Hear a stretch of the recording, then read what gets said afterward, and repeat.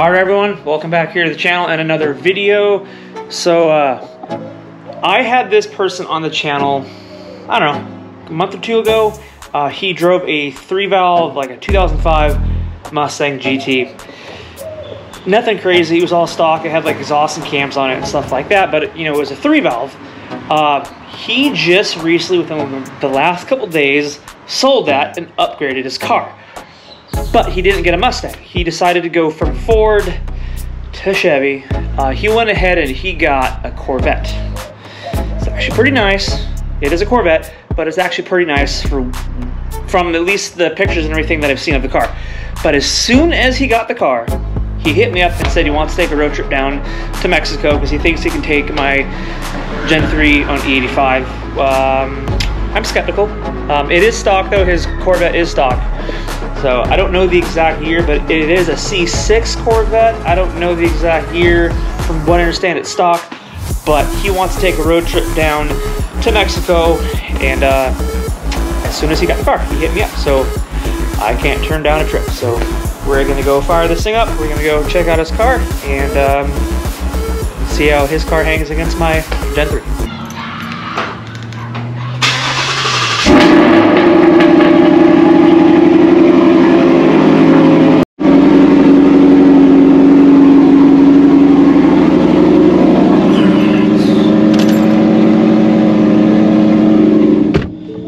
I haven't driven this thing in like 3 days, so.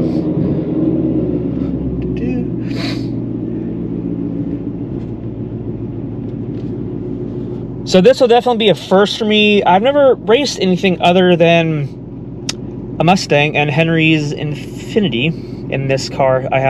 It's all I've gone up against is other Gen 3s, 2024, GT, the S650, Henry's car, and yeah, that's about it. So if anybody that is watching that is in my area, the Dallas-Fort Worth Metroplex, if you guys would like to get on the channel and have your car either featured to just check it out, do like a review, or if you want to go take some trips down to Mexico, I don't care if you're faster, slower, it's just for fun, and it gets you a chance to have your car on the channel. So if that is something that you'd like to do, drop a comment and let me know. I would definitely be interested. Honestly, I wasn't planning on making a video this weekend for a couple of reasons. One, the weather has been absolute trash. We had some pretty severe storms come through here the last couple of days. We're getting a little bit of a break into the weather now. It's pretty warm, but yeah, we had a torrential downpour, thunder and lightning, all that stuff.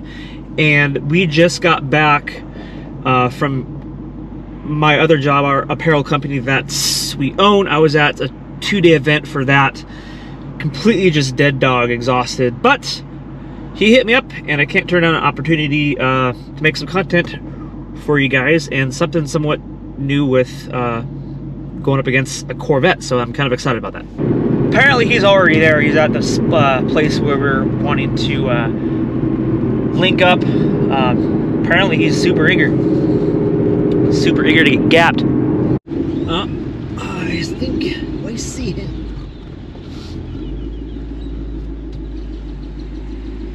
Not even inside. Probably inside getting a snack or something. Alright, so until Cam shows up, this is his C6. I'm pretty sure this is Cam's car. How awkward it'd be if like some guy just randomly so happened to have the exact same spec car as his and this actually isn't his. But this looks exactly like his. So he had a black, like I said, 3-valve, a 2005 GT, so performance-wise, he definitely upgraded. But I'm curious why he decided to go the route of Chevy instead of not sticking with Ford. So hopefully we'll probably inside the store, but we'll talk to him.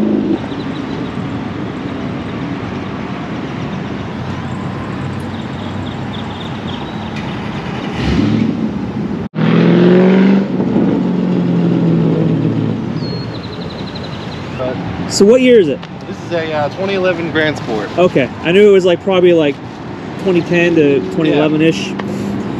I mean, it is an upgrade going from a not a Gen 3, a 3-valve GT.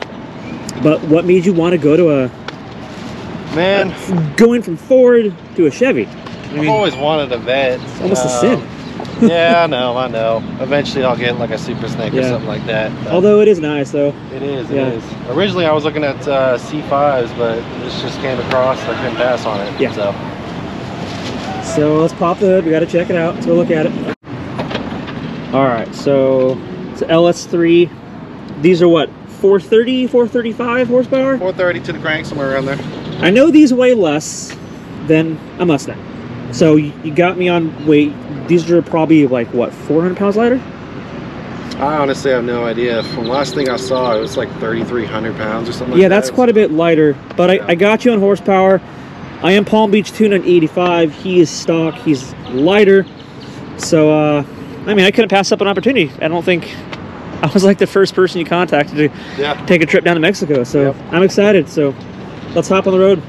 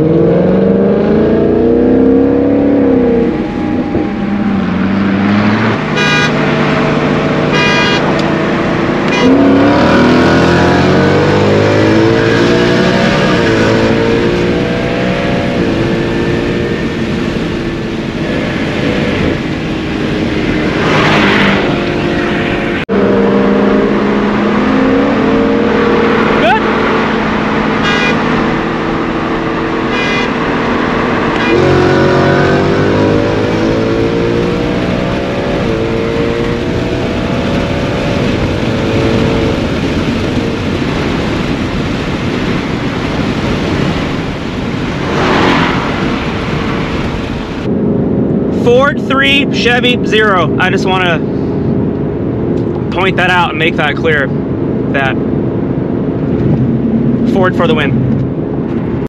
I'm not sure how many car lengths that was on that second race, but I want to, it looked like maybe 2, I don't know, 2.5. I'll have to ask him. I should have put my other camera on his car, but you know, it is what it is. But probably somewhere around 2 car lengths. I'll ask him and see once we go back, cross over the border, and let the car chill out a little bit. And I want to go back out and do it again. And then after that, I want to go for a ride in his car. Maybe he'll let me drive it. I don't know.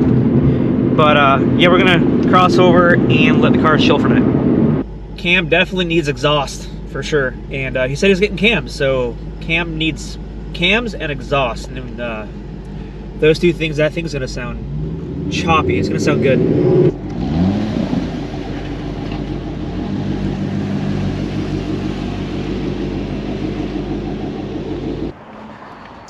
Your car's too quiet. It has to get exhaust. You know, I'm right here ordering parts right now, so. I've noticed a trend with Henry and his Hellcats. When I beat him in the GT500, he went and got a tune and a bunch of stuff. He got a smaller pulley. I beat him again in his Infinity. He just got a tune, so he wants to run that back again soon. James also, his car was stock. We ran, then he went and got a tune on his car. So yeah. So did you just pick up exhaust, or what'd you get? It's a natural process. So what'd you order? Headers. You just now picked up some headers? Yes. That was fast. Yes. We weren't even back in the parking lot, and you were like, okay, well, click, I realized, send. I realized after you were passing me that I needed them, so I pulled up my phone as I'm going. Well, that first run, I left late, so like, oh fuck. So then I got back on it, and I was like, I had that car in front of me, so like, I hope I can get a little bit in front of him, and then it's that E85. It pulls us a lot more on the top end than it did stop. Too long. That makes a huge difference. 10 or 80. Yeah. 10 or 80 for the win. Can't beat that.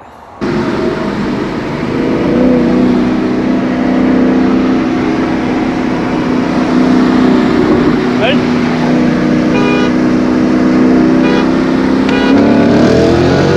Woo!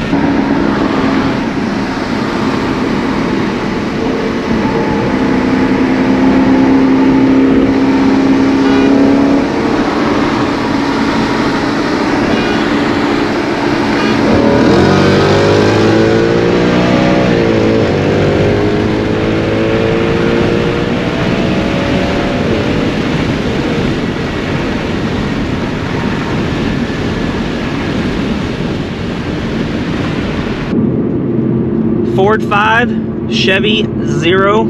Just want to just point that out. Ford 5, Chevy, big old goose egg. That was either 5 or 6. I don't know. 5 runs or 6. I'll have to go back and watch. Obviously, by this point, watching it, you guys would know, but it was either 5 or 6. I think it was 5. But from a 60 roll, I think this thing grips better with these crappy ass factory tires from a 60. The last roll we did from a 40, with traction control on, it was having trouble gripping, so that was from a 40, and that I didn't put it in sport mode and click it after I took off. I just kept it in drive. I know it's more beneficial to put it in sport and then click once you go. I knew I was probably going to be quicker than him off the line anyway, because, you know, the 10 or 80 and the 85. But yeah, I kind of had an idea that was going to be what the outcome of this was going to be, since he is stock. But once you throw modifications on that, I think it's going to change the story in those things for sure. I will say though, Cam, I am happy the fact you did get the Corvette. It was unexpected, but it is definitely a change of pace, which is cool. It is a Chevy, but I told him off camera I would, for sure, I would take a Corvette over a Camaro every single time. All right, we're gonna go for a spin in this beast.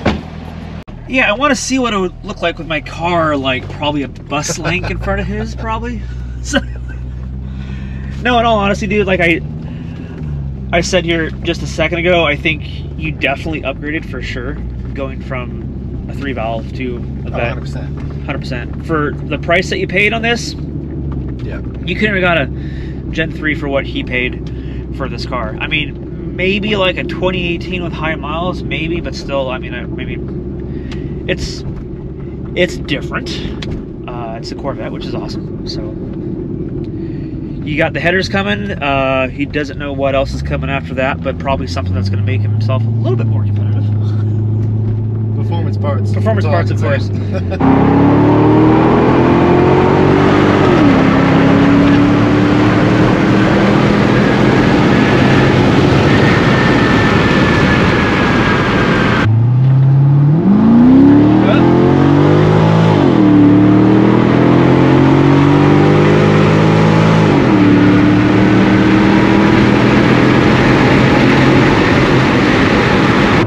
Very smooth. It shifts like super smooth, which is nice. Like you can hardly feel it shift. Are these a 6-speed or 8-speed or what are they? 6-speed. It is a 6-speed. You think Corvette would put like an 8-speed in this or something? Pretty sure they do now on the newer ones. Oh, yeah, this is a 2011. Because I know you can get a 7-speed manual on some of the new ones. Yeah, it shifts like super smooth, which is cool. I think if my car was stock, it would be a lot closer of a run, for 100%. I'm not denying that at all. This thing for stock, it's not bad. It's not bad for stock, but once he puts some power in a tune, we'll probably definitely run it back again. Hopefully by then we'll have some better tires too. I think maybe if you gave it a bath, that probably would have made it a little bit closer. All the weight reduction? All the extra weight, and it would be more aerodynamic with all the all that stuff on it, for sure. So we're definitely gonna do this again. He's gonna get cams, like I said, the tune, and any excuse to make a road trip here across the border in Tijuana is always a fun time. So we'll definitely do this again. So on that note, I'm gonna go ahead and I'm gonna close this one out. If you guys are watching and you're not subscribed, please, like I always say, do me a favor, hit subscribe, drop a like and a comment. Cam, say bye. You guys have a good one. I'll see you guys in the next one. See ya.